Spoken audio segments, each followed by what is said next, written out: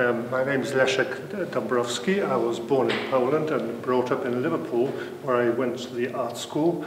And much of my work earlier work has been very much connected to my Polish roots. I was born in Sandomierz, which is a medieval town, a very beautiful medieval town in eastern Poland. And as I say, much of my work has been very much connected with my town, Sandomierz. This is a painting which I have finished recently, and it's again of a medieval marketplace, this time in the southwestern Poland, Wrocław, a very famous Polish town, which has had a very checkered history, but a city centre full of medieval buildings and almost like a toy town. And this is a painting scene of a fragment of the city at night. More recently, I've been visiting Andalusia in southern Spain, where I fell in love with a number of white hilltop towns. And the work has been very much concerned to do about the landscape and the history of the place, the colours, the textures, the smells of that area. And we see two examples here of one of Vejer, which is a white hilltop town south of Cadiz, and this is on the way to Sierra Norte, the mountains near Seville. I was very much involved looking at the landscape, looking at the colours, and looking at interesting features in the landscape which I came to know really well. Again, this is a painting of a very ancient building in the middle of nowhere. In fact, this is a scene in Belgium, near the coast in Flanders, old Flanders, and it shows a typical Belgian building from the Middle Ages. And I was very, very taken with the proportions, these extraordinary proportions of the building surrounded by virtual emptiness. This painting shows or features the house that I was born in, a small thatched cottage on the riverbank in Sandomierz. And when I was visiting Sandomierz a few years ago, I noticed that the vegetation has grown but withered away in the hot sun, and a lady would come every day feeding the birds. So this is a painting of her, and in fact you can see two faces in one, because I didn't really know her very well. I imagined her to have a number of personalities.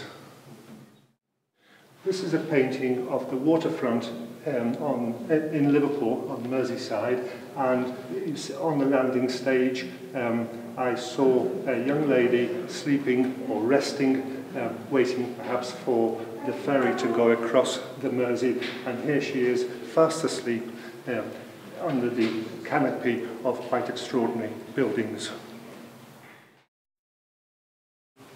Hello, I'm Wendy Morton-Jones-Dabrowska, and I have been painting and devoted to art since the age of 8.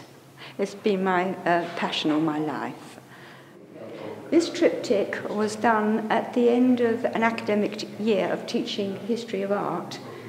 And when you teach, you sort of absorb and store so much information that I literally had to expel it at the end of the academic year. And the first painting, Bonjour, Monsieur Cézanne, was like trying to bury all the information underground, but laying in the garden relaxing, I could still see and think of the history of art, hence the architectural buildings in the background. The second one is a continuation of that, because all the things that I taught came through my mind.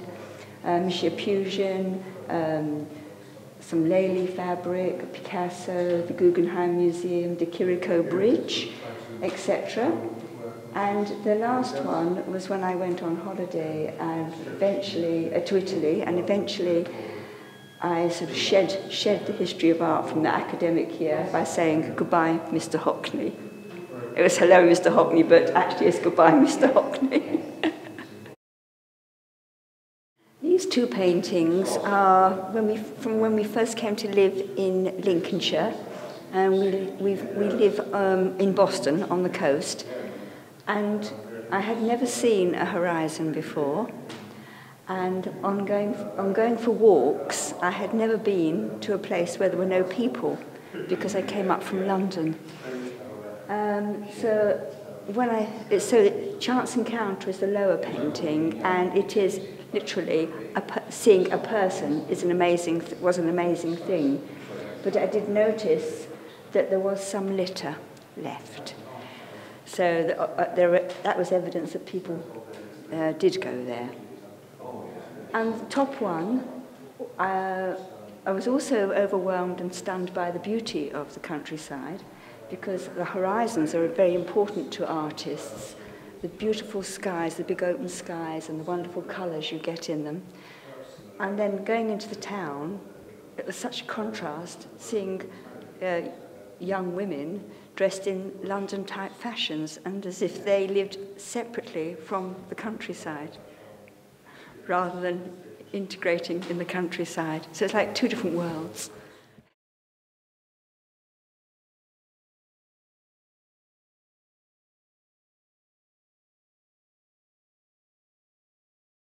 Cooling sewing machines stock a large range of sewing machines from £95 to the latest computerized embroidery machines with software which allows you to design your own logos or motifs. Cooling sewing machines also offer free tuition on all their machines and provide a full range of haberdashery. On top of this, they provide an authorised repair service with a wide range of spare parts and accessories. With over 60 machines and overlockers in stock, and with all the big names all under one roof, why go elsewhere? Cooling sewing machines, 53 High Street, Lincoln.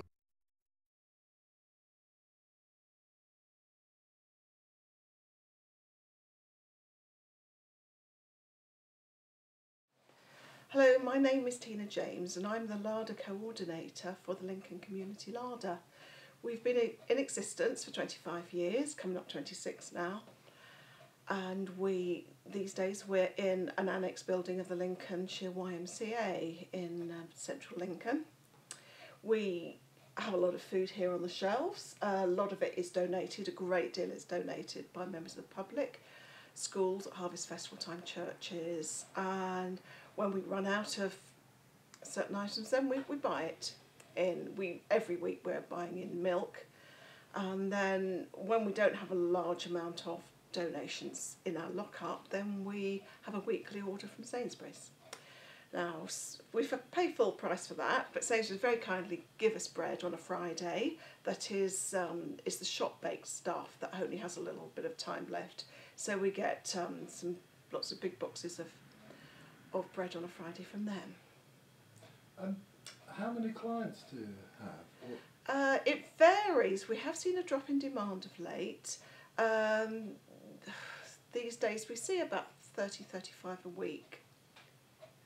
We're open 5 days a week, though 3 of those are only for people referred through a local authority project called LCAS, Lincolnshire Community Assistance Scheme, which is due to finish at the end of March. So when that finishes, we'll just go back to opening 2 days a week. Oh, well, we run entirely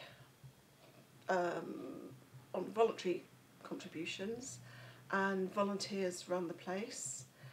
There's no paid staff. We not only provide food, we have basic toiletries as well, and some things like washing up liquid. We also try and have fresh fruit and vegetables, if possible. Potatoes and carrots and all that sort of thing. Branston Potatoes, they donate potatoes to us every week as well, which is great actually.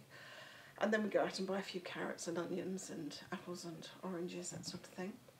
So people have a little bit of fresh stuff. They're not living entirely on tins. We give enough food for 3 meals a day for 3 days for every person who is included in the voucher.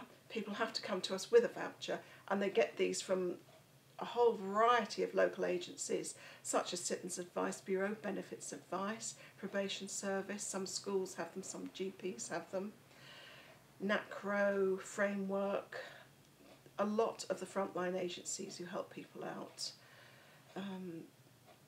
Health visitors have some and they give them the voucher. They have to make the decision on whether they think it is necessary to give someone a voucher, and then they give it to them and come along here and we give them 3 days worth of food.